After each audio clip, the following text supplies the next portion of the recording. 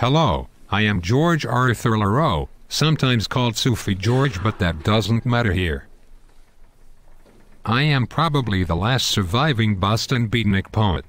The others were a little older and drank alcohol to keep them angry so they could write more angry poems, and they took drugs to wake themselves up to go breakfast hunting, so I figure they are dead now.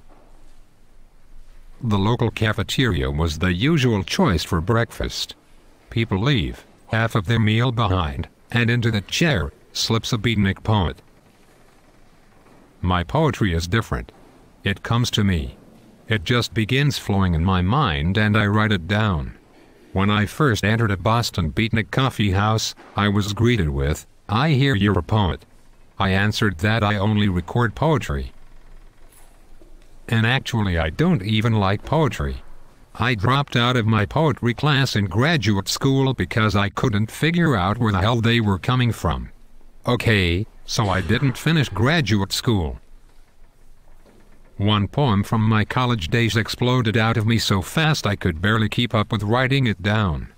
My roommate walked in and I couldn't even stop to say hi back to him. When I was done, I jumped up and shouted to him, "I've just described the creation of the universe. I'll read that one to you in a minute." The beatniks were certainly a low-budget enterprise. Our publications reflected that. I published my first somewhat crude-looking book as a 20-year-old beatnik, called it The Hunting Poise. I sold it on the sidewalk outside the cafeteria. We called that area Coffee Corner. It was pretty well known. We did get a lot of tourist traffic, and I sold enough books to buy food at the counter. One guy traded an electric fan for a book, and I sold the fan to the next guy for $7. My book was only $2.50. So this one beatnik friend, some kind of mystic, lived by scrounging off me, because I did work now and then, so with the fan money in his fixed gaze, he invited me to a meal. It's okay, I had more books to sell. My newest book is called The Game is Played on a Delicate Foundation. It's my earlier books rolled into one, plus new stuff. And it doesn't look at all low budget. So I'm going to skip over the title poem and go directly to the poem I told you about.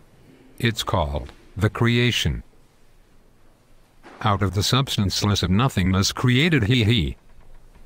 And one day the very neutral nothingness, the very arbitrarily neutral nothingness became a positive nothingness and a negative nothingness because it didn't really make any difference. And then the positive nothingness looked around one day and with the neutral nothingness as its eyes it looked and beheld the negative nothingness and said, "Well, what is this thing all about?" And since we are practically neighbors and it is kind of lonely around here, let's have a party. We can sit on this neutral nothingness and talk, it won't really care very much. And then the negative nothingness heard this soundless voice coming out of the edges of the neutral nothingness, and it listened with the neutral nothingness as its ears and heard an invitation, something about having a party or something. And then the negative nothingness looked around a little to see what was going on. It just stood there for a little while and looked at the positive nothingness and said, "Well, what do you know, here I was all alone and didn't even know it. How about that, boy? You learn something every day." And then the positive nothingness waved his hand, which was actually only the neutral nothingness, which didn't really care whether it was waved or not. And the negative nothingness waved his hand back, which was only the neutral nothingness, which didn't realize that here it was waving at both ends and didn't know whether it was waving at itself or what, but it didn't really care very much about that sort of thing anyways.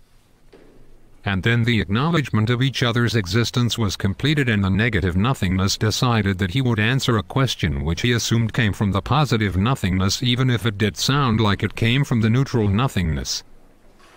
But it was obvious to the negative nothingness that the neutral nothingness really couldn't be bothered less about talking or not talking or things like that. You know what I mean. Anyways, the negative nothingness said, "Well, I guess that a party isn't such a bad idea at that, but I can't think of anything worse." That's the end of the poem.